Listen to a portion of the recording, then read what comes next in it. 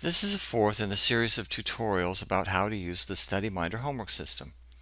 In this tutorial, we'll talk about adding your classes to the scheduler. Now, when we create a new term, we click the Class Schedule button. This opens the Terms and Classes window. Let's click the Edit button. And you can see in the term that we created for summer 2011, we have three classes: English, Math, and Science. Let's close that. Now, adding the classes to the term doesn't put them in the scheduler. Let's go ahead and do that. So when we click the scheduler button, we can now see the calendar interface. Clicking on today brings us to today, and one day is displayed. But you can show more than one day by highlighting a series of days in the calendar here on the left. So if we highlight Monday through Friday of the coming week, we see 5 days listed here. So let's add a class now to the class schedule. Let's click on Monday, and if you right click on the scheduler, a menu appears and you can choose to add a new assignment, study time, new class, or a new event. Now, classes are a special kind of event. An event can be anything that you want to add. It can be some kind of recreational activity, could be your after-school sports events. Anything that you want to add as an event, you can. But classes are a special kind of event, especially designed to add your classes to the scheduler. Let's choose new class.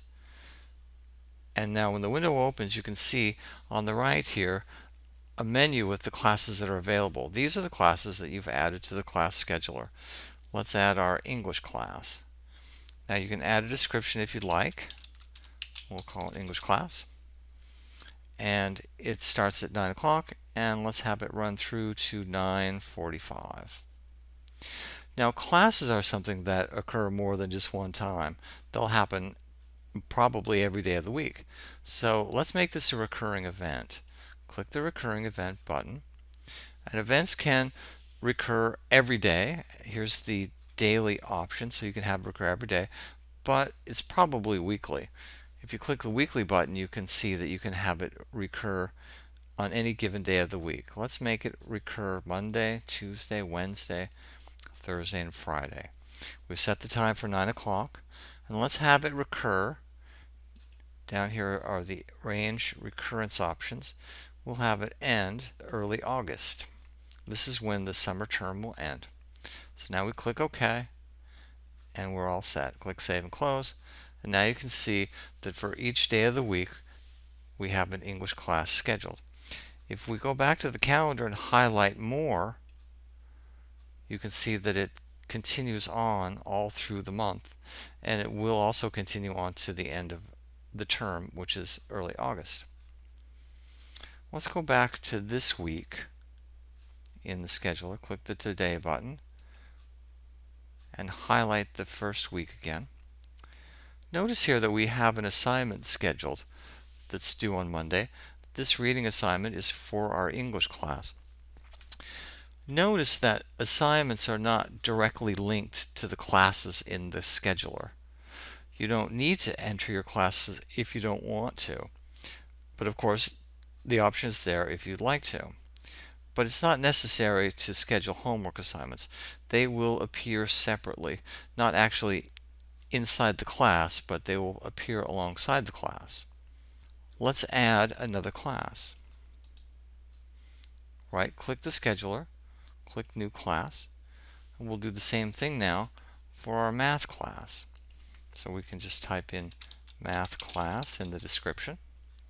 We'll have this one start at 9:45 and have it run till 10:30.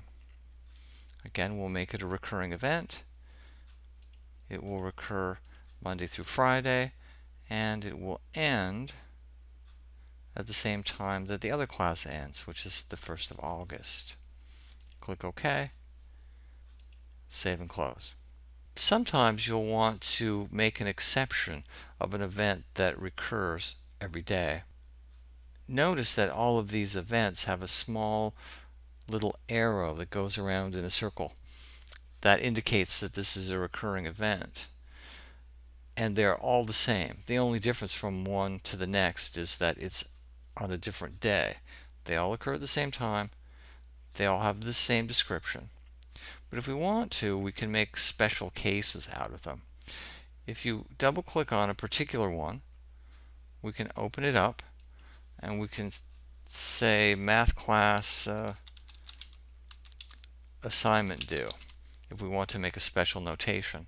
If we click save and close, this class now has a different description. So you'll notice that the circular arrows now have a slash mark through them because this one is different. We could also change the time if we wanted to. We can open it.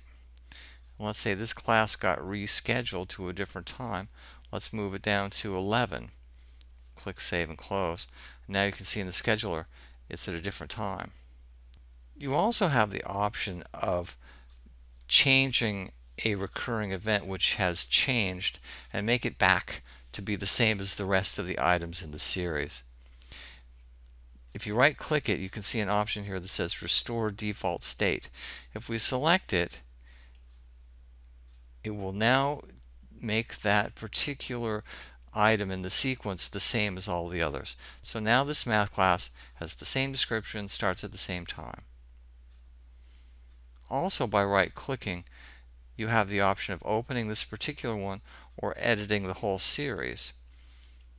So if we choose to edit the series, the start and end times are now locked. But we can change the recurrence up here. So maybe we don't really have this class on Fridays after all anymore. So we uncheck that box, click OK, and now the entire series has been changed so that it doesn't recur on Fridays. There are many more secrets in how to navigate through the scheduler. So make sure to watch the next tutorial. We'll go into some of the special tricks that you can use to make life easier. That will be in tutorial number 5.